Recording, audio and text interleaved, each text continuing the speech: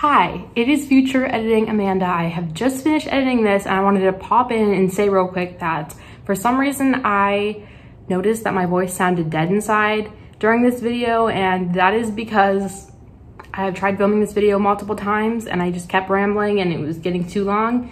So I wanted to film this one last time and just get it over with, and I think that's why I sounded like kind of dead and annoyed. So yeah, sorry about that. But I hope you enjoyed the video anyway. Hi, welcome or welcome back to my channel. My name is Amanda and I post mostly lifestyle content. So in today's video, I'm showing you what is on my iPhone. As you can tell, I've done 3 of these videos before. This is my 4th one and the first time that I have a different phone. So I upgraded, as you can probably tell, to the iPhone 11.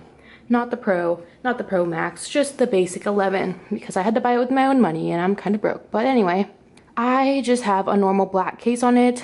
I got it in the purple color, as you can kind of see.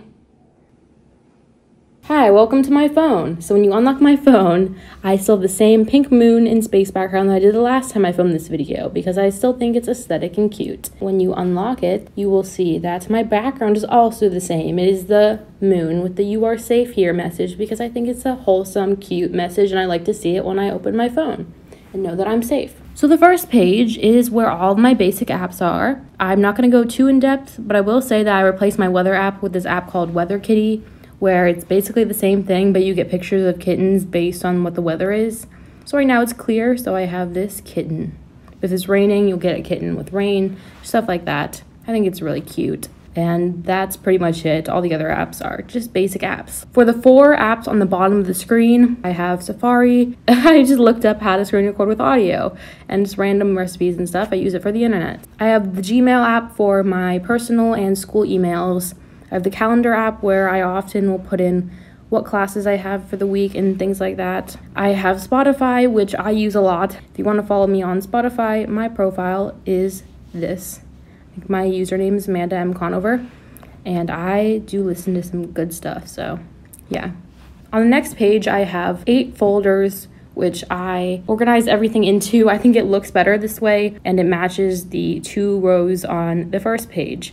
So the first folder we have is social, where all of my social media accounts are. The first 2 apps on here are unfollowers, so I can track unfollowers for Twitter and then unfollowers for Instagram. And then we have TikTok, which I love. It is so addicting. My profile is Amanda Conover. Somehow someone did not take this username because I took it on all other social medias. But yeah, if you want to follow me, that's my username. And then I have YouTube, which you probably know because you're probably watching this on the YouTube app if you're watching this video from your phone right now. Please subscribe to my YouTube channel if you haven't already. Then I have Twitter, which I don't use as often as I used to, but it is still good to, you know, stay updated with things. I usually use it for news and activist related stuff. My username is Amanda M. Conover if you want to follow me. I have Reddit, which I only use to stay in touch with other vegans. I think there's a good vegan community on r/vegan, and I just like looking at these, like, look how cool this looks. And then Instagram, one of my favorite social medias of all time. My username is Amanda M. Conover, and I post a lot of cool pictures. This is what my feed looks like. Unum is an app I use to plan Instagram posts.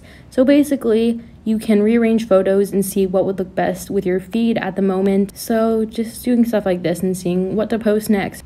So I use that a lot. Facebook, I don't really use a lot. I only use it because I'm in certain groups that only have Facebook. That's all for that folder. And then moving on to my editing folder. I have 8 apps in here. The first one is one that I've talked about in the past a lot. As you can tell, I've used it for edits.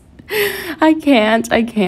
But yeah, I use this app for edits and stuff randomly whenever I feel like it. It's basically like a mini Photoshop, and it's really, really cool. Then I have Fonto, which I use for adding text to my YouTube thumbnails. I pretty much make all of my thumbnails on here.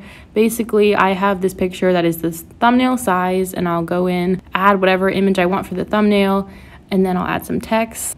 PixArt is another app that I use to edit thumbnails. Really, I just like it for its stickers tool.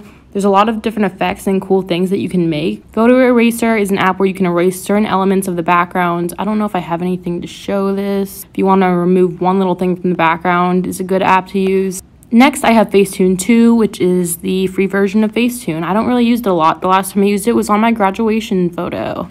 But it's good for whitening teeth and smoothing skin. I would not use it too much because it is bad to present yourself as something you're not. Then I have Lightroom. This is the app I use for filters. Now that I don't have Visco anymore because I don't know what happened to that app. It got weird. But I have all these presets on here that I named after fruits.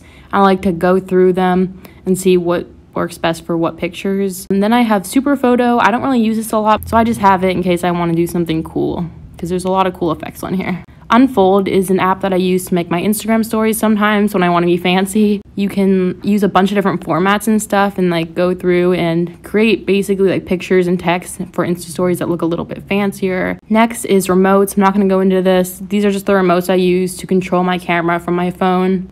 School/writing. I am a creative writing major, so these go hand in hand, hence why I put them together. GroupMe is a messaging app that my school uses, so I have it for classes and clubs. Docs, Drive, and Pages are all apps where I can write and edit stuff for school, like documents. When to Work is an app that tells me when I'm working. My job uses it. The New Yorker is a magazine that I am subscribed to, so this is the app that I use to get the digital issue, even though I do get the print issue as well. Poetizer is an app that I haven't really used a lot, but I am super excited about it. I recently found it, and it's basically like social media for poets. So a bunch of poets just post their poems on here. I think it's so cool. Poetry Magazine, I'm not subscribed to this magazine, but I like reading some of the free poems that they put on here. The next folder is games. I have Pokemon Go, which I still do not use consistently, but I still have it because I like to check up on my Pokemon every once in a while. Then I have Crossword, which I use on the plane to England. It's just a bunch of crossword puzzles. CoStar is an astrology app where you enter the time of your birth and the day that you were born and everything, and it gives you personalized updates, which I like to look at and not take too seriously, but it's also kind of cool just to see what it has to say. Flick is an app that lets you swipe to either delete or save pictures in your camera roll. I use it because I have a hard time deleting certain pictures. If I'm swiping through, I can see what pictures I really don't need anymore. Hinge is a dating app that's a little bit more fancy. I don't really use it that often, but sometimes I just get bored, you know what I'm saying? Health/food. The first app in this folder is Yelp, which I use to look up local restaurants in the area. 1-800 contacts, where I don't even order my contacts. I use this for the lens gauge to see when I need to change my contact lenses.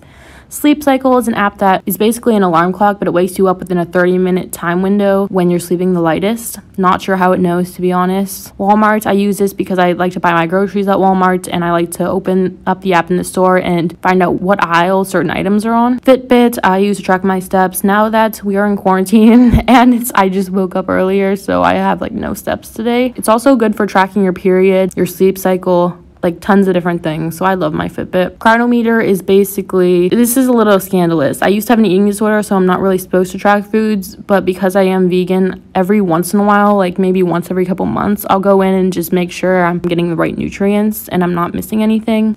V-Nutrition is a nutrition app specifically for vegans. I have not used this. I only logged one thing yesterday, but it basically like tells you certain things that you need to do on a vegan diet. Uber Eats and DoorDash I use for food delivery, shopping/money. The first three apps in this folder are all credit and debit cards, not going to go into those. And then PayPal and Venmo are money sharing apps, also not going to go into those. Then we have Uber for getting around. Ulta and Amazon are shopping apps because I like buying makeup from Ulta, and Amazon has everything. Receipt Hog is an app where you can scan your receipts and get money based on those. I have not been using it at all recently because I don't have any receipt. Depop is an app where you can buy clothes and jewelry and things that people make. I have never really bought anything off it, but I like to like look at what people are selling. Apartment Finder, I am currently looking for a new apartment. And then the last folder on my phone is YouTube/video. The first app in here is YouTube Studio. It's a good app for creators to see their statistics, analytics, reply to comments, everything like that. So I use this from time to time. Then I have Magic Links. This is an affiliate link creator. So if I'm shopping from certain brands, I will link whatever I buy or show in a video, and then if people buy that through my link, then I make a small commission. TubeBuddy is another YouTube analytics app. I like to use it for the milestones and also for comments. Evernote is a note-taking app where I plan out all of my videos. I really like it because I think it's more organized than the standard note app on my phone. Musi is an app where you can make music playlists. Now that I pay for a Spotify subscription, I don't use this, but I still like to look back and see what I used to listen to. Netflix, CBS are for shows. Don't really watch them that often, but I have them. Tubi is an app where you can somehow watch movies that you would normally have to pay for free. I don't know how this is legal or if it is legal, but I saw someone recommend this and it worked, so I'm just gonna go with it. And that is all for my phone. I hope you enjoyed this video. If you did, please like the video, give it a thumbs up,